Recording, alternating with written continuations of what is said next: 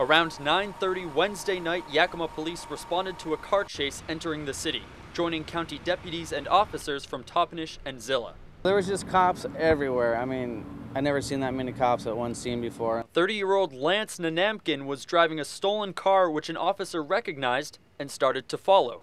He had some backup that arrived with him, and the vehicle started moving out of town. Eventually, they attempted to stop the vehicle, and it didn't. Law enforcement chased Nanamkin from Toppenish all the way to the 400 block of East E Street right here in Yakima.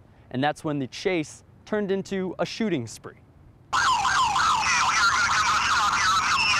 The suspect swerved the car to a stop and started firing shots at officers with an AR-15 assault rifle. It sounded like firecrackers at first because of how many there were going off. I didn't expect that many gunshots. 4 officers returned fire, hitting Nanamkin in the car several times. Officers were not hit during the exchange, but suffered minor cuts from broken windshields. Nanamkin was shot 6 times, twice in the head. He underwent surgery at Yakima Hospital. He's in critical condition.